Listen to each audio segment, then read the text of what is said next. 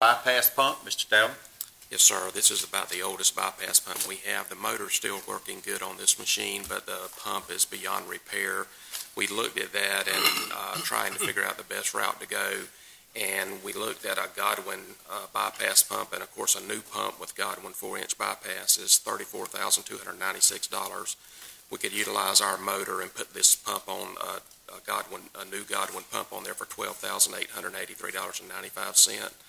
Staff recommends approving for the retrofit for $12,883.95. Okay. Any questions from Mr. Staley?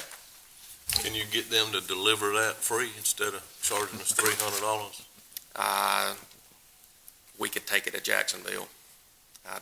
They pretty stick with their pricing to come up here and get it and bring it back is what that is. Any other questions? I will check on that. Agenda item 6I is the Hart Road